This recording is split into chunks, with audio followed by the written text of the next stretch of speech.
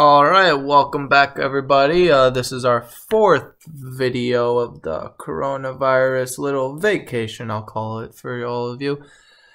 And today we're going to be doing measurement, telling lengths. We're going to use terms of shorter than, longer than, taller. We're going to use short and tall. So, basically, there's two words I want you to know, and short, S-H-O-R-T, and tall, T-A-L-L. So keep those two words in mind, and I'm going to draw two lines.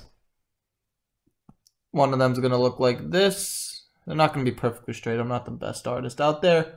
And then the other one's going to look like this. Whoopsies. Right there. So when we compare two lengths, we want to know which one is the short one and which one is the tall one. Now, if you use your finger or your fingers and you kind of see how they are, which one is the bigger one? Number one, which will be this one, or number two?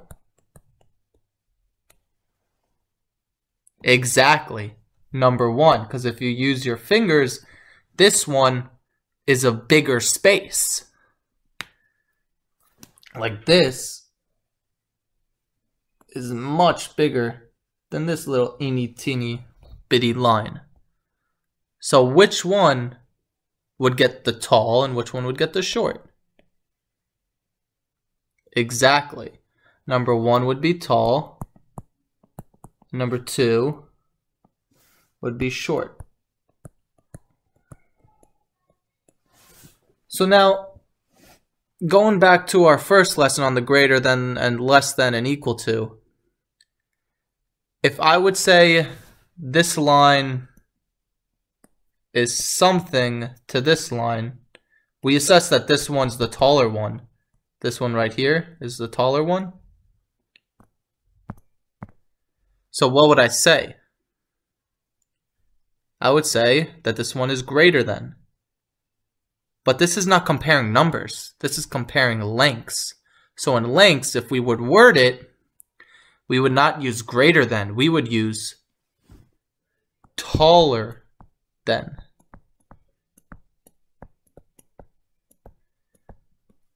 And I'm going to erase this, keep this note, pause the video. Now, okay. But if I did it reverse, if I did reverse and I did this short one and I did this taller one, this one is less than that length. So I would say this one is shorter than. So just remember those terms as you go on. And just so you know, instead of saying great or less, we are diverting, or we're now saying tall and short. So if you want to go back to the first video, and if you haven't watched it, please watch it because it would help you for this one. Instead of using greater and less than, we would just use taller and shorter. So it would be helpful for you to watch that video, understand that topic, and it would be an easier transition for you into this topic. Okay, so if some of you had a bit of trouble on the last one, and you didn't actually know how to this one looked like that one looked like that, well, there's another method that I would like to show you to count it. You can use, let's say, squares. So if we draw squares of the same length with this giraffe, they're not going to be that equal to each other because, as I've said before, I'm no artist here. But I'm close to one. I'm just kidding. But we're just going to draw squares. And this is what you can do for any comparison if you want to know about two stuff. We're just going to draw squares. to figure out the length and the tallness of the giraffe. Whoopsies, these squares are not even. Okay. And we'll just fit in one more. I sent you guys a little game. The first link to the game, I want you to do those in order because of the difficulty and it would help you understand it as well. But the first link actually shows you like equal amounts of squares, and it's easier to count with the squares than that link because it's online and it's with the computer, so everything is equal. But I'm no artist, so just try to bear with me here. Okay, so count the squares for each of the giraffes. Giraffe number 1 and giraffe number 2. Now, okay, this giraffe has 1, 2, 3, 4, 5, 6 squares. That's how tall it is. It's 6 squares tall. This one's 1, 2, 3, 4, 5, 6, 7, 8, 9 squares tall. So, if we were to compare numbers, and this is why I said you should look at the greater than, less than, or equal to video so you can understand this kind of topic. It would help. It would be an easier transition. But if we were comparing the numbers, 6 is what? Exactly. 6 is less than 9. So which one's the tall giraffe? And which one? Actually, no. Don't answer that. What would we say now? Is the length of 6 shorter than or taller than 9? Exactly. Since we said 6 is less than 9 with this symbol, less is the same thing as saying short. So 6 is shorter than 9. So we're saying that giraffe number 1 is shorter than giraffe number 2. Awesome. So which one's the tall one and which one's the short one? Perfect. Number 1 is the short one. And number 2 is the tall one. And if you just say shorter than or taller than, then you'll be able to realize that that one's taller and that one's shorter. So if I switched the giraffes and I had 9 and 6, and I said 9 is greater than 6, saying that it's taller than, well then I would automatically know that 9 is tall and 6 is short, since 9 is bigger than 6. So it's just quicker thinking for you guys to have better understanding of it. But let's get a little more complex, shall we? Alright, we have a monkey, a goat, and a lion. A monkey, goat, lion. So I'm going to need you to use their names because I'm actually going to change them around. They're not going to stay in place. Because I want you to order these from shortest to longest. No, I'm going to say tallest. Tallest and long are interchangeable words, meaning that they're used and they have the same meaning. So if I say something small or something short, that's what I'm meaning. If I say long, it also means tall. So I wanted you to take some time, use your fingers if you want to, or you can use the square method, either method. And when I say fingers, I'm going to say, for example, I'm going to use my fingers. And my finger is this length, per se. And I'm going to drag that. Oh, whoopsies. And if I drag that, I see that it's this, where the goat is. And then I can determine, is that bigger than the goat or shorter than the goat? Taller than the goat or shorter? And then I can see which one is taller and which one is shorter. So Figure it out. Take some time. I'm going to pause my video and I want you to pause it on your end. I'm going to change them to the correct order from shortest to tallest, and I want you to do so as well. Write it on your paper, goat, lion, and monkey for shortest to tallest. All right. Try.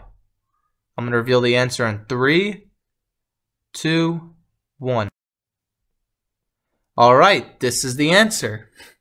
Goat is the shortest, lion is in between them, and the monkey is the tallest. If you got that right, kudos to you, congratulations.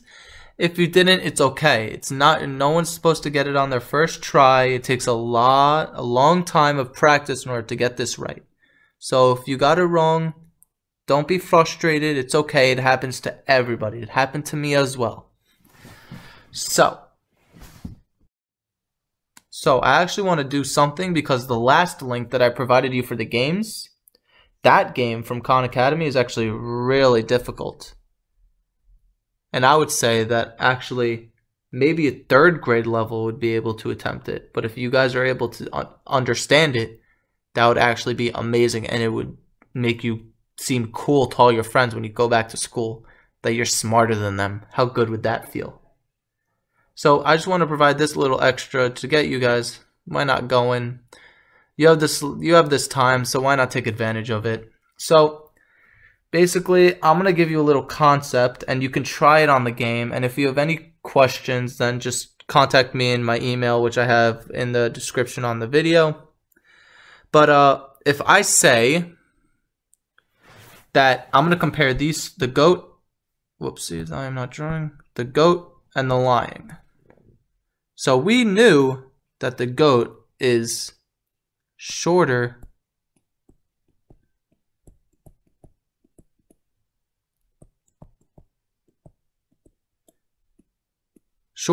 than the lion, correct? And the same thing for the goat and the monkey. For the lion and the monkey, my bad. The lion is shorter than the monkey. So since the goat is shorter than the lion, and the lion is shorter than the monkey, is the goat shorter than, taller than the monkey? The goat is shorter than the monkey.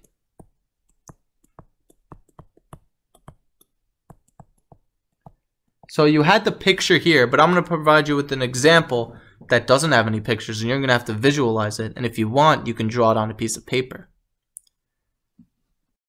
Okay. So if I'm going to use people, for instance. I'm going to use Jack,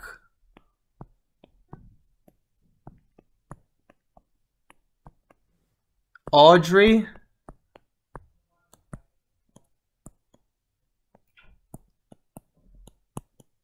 and I'll say Dante.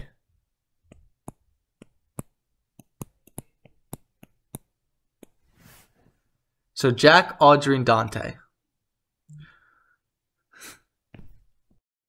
So if I give you these couple of, I'm going to give you 2 sentences, and you're going to have to determine something. So if I say Jack, which I'm going to say J is taller than Audrey, which will be A, and Audrey is taller than Dante, which will be a D,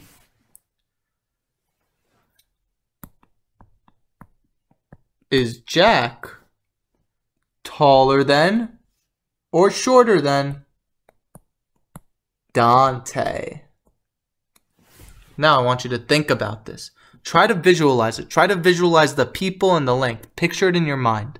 Have a person who's Jack, make them be taller than Audrey, and then make Audrey taller than Dante.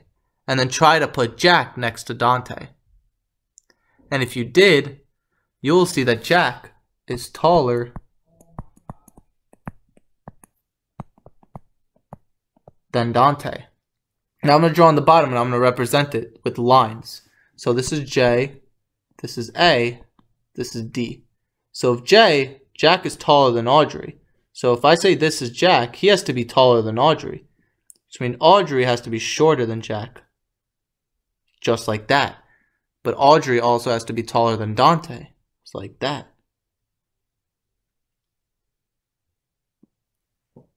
So now I'd realize that Jack is taller than Dante. So you can either picture it in your head, or you can draw it out with lines, which you could do in the game, and it would help you a lot. And sometimes you'll get the hang of it, and you won't even need to think at all. And you'll just get the answer correctly. So there are times when you have to compare descriptions on people, like, oh, this person has shorter hair, this person has very short hair, this person has long hair, tall hair. But right now we're going to compare. If you can read, it says which has shorter ears. So the dog's ear is this big.